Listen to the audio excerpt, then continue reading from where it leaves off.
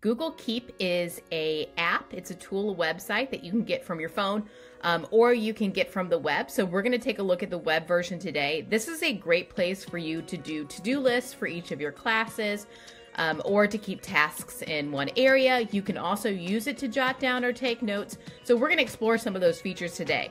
I will tell you, unlike Google Tasks, Google Keep has so many more features. So if you want something that gives you more options, then Google Keep is a great tool for that. So to get to Google Keep, we are at keep.google.com. And when we're in here, I don't have any notes yet. So right from the beginning here at the top, I just click to start taking a note. So I can give it a title,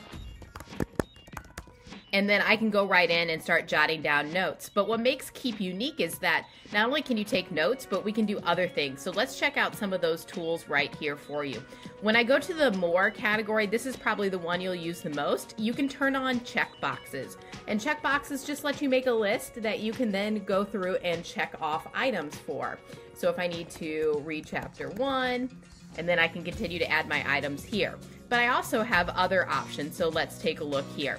I can add labels to things. I can hide the checkboxes. If my note gets pretty long, I can take it and make it into a Google Doc. So all of those are under those 3 stack lines. If I'm finished with this note and I don't want it anymore, so you'll notice when I click off of it, it just adds it here for me to look at. When I click back in to it, I can edit it. If I'm finished with this note, I can archive it, and it's just going to go under my archive label here on the left. Moving over, this one's really cool. We can add images to it. Why is this one cool? Well, I've shared with you guys on our Student Tech Hub website a folder with these pretty cool images on them.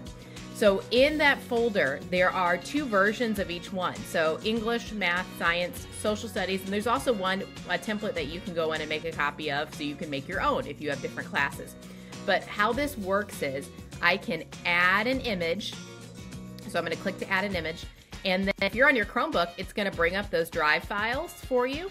So I can go in here and grab my English, and now it has a nice little image attached to it, so I can very easily see that I'm working on some English work here. So you can add pictures to it. You can change the color. So if you want to do some color coding with it, you can do some color coding.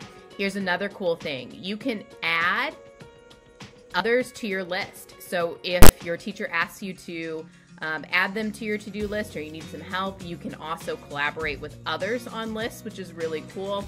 And so you can add those in there. So those are just some of the cool features with Keep. The other awesome thing about Keep is that if you do have access to a tablet or a phone, you can get the Keep app right on your phone, and they sync together. So you can always have your digital notes or your digital to-do list right with you. So this was a quick overview of Google Keep. Don't forget, again, you have that folder shared with you of those images. So if you want to use those or create your own, they were just created in Google Drawing. Hopefully this helps give you some ideas of how you can stay organized and keep your to-do list with Google Keep.